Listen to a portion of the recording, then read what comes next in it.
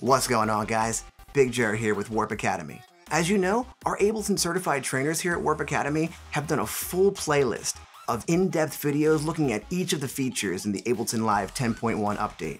So I'll leave a link below. Make sure you check them all out so you guys can get up and running as quick as possible. In this video, I'll be talking about all the new automation features. There's actually quite a few, and they're cool. So let's get into it.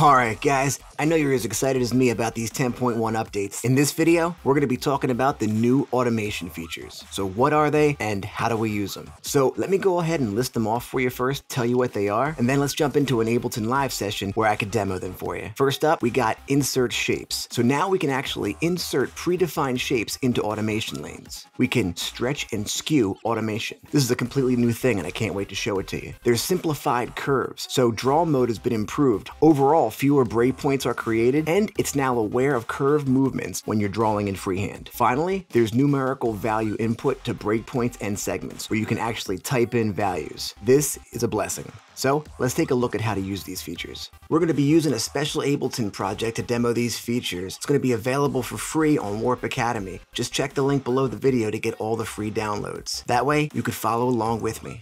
Let's get into it.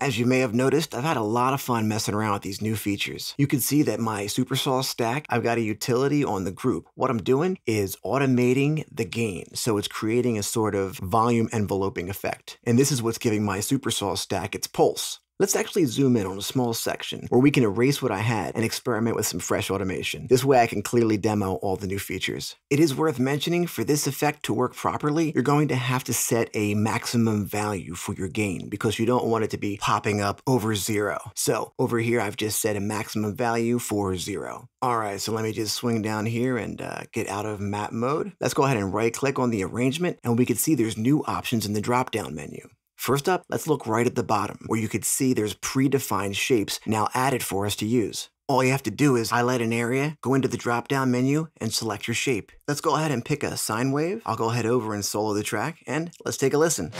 I could do the same thing, select an area, and select, say, a triangle wave. And here's what that would sound like.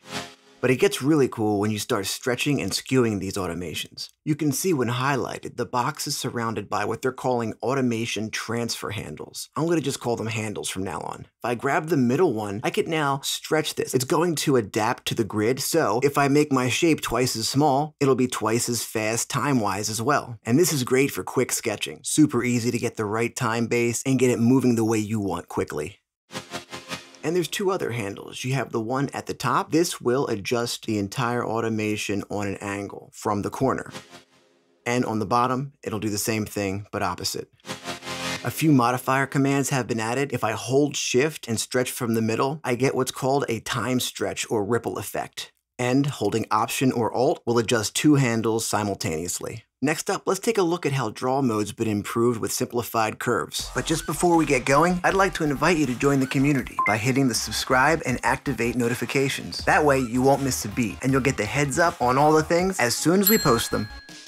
Alright, so let's go ahead and erase this automation. So to get into draw mode, freehand drawing, we have to deactivate the grid with Command 4. Next, let's engage our pen tool with B. Now I can start drawing in these shapes and it recognizes curved movements. Overall, there's less breakpoints added, and if you want to reduce your breakpoints even more, you could hit this Simplify Envelope command. This makes editing recorded automations more comfortable. Curve-like movements are simplified into C and S shapes whenever possible. Let's quickly take a look at the difference between Ableton 10 and Ableton 10.1. With this comparison, you can clearly see how many more breakpoints were used in Ableton 10, and in Ableton 10.1, they have been greatly reduced. Finally, let's take a look at numerical value input. So to me, this is one of those heaven synths. And the first thing I thought of to demo this was a technique I use in almost all of my builds. So we all want our drop to hit with the most amount of energy in our song. So it reminds me of that old sweet and sour rule. If there's no sweet, there's no sour. And if there's no quiet, there's no loud. So what I usually like to do is reduce my volume in my build by 3 dB and then have it come up to a -1 dB right here at the end of the build and then hitting full force of 0 right on the drop. Now this was always really annoying because, to get the exact number was difficult, but now all I have to do is right click, select edit value, and type in the value that I'm looking for. I'll just type in -3 and it's as easy as that. It's a simple feature, but it's really going to make life a lot easier.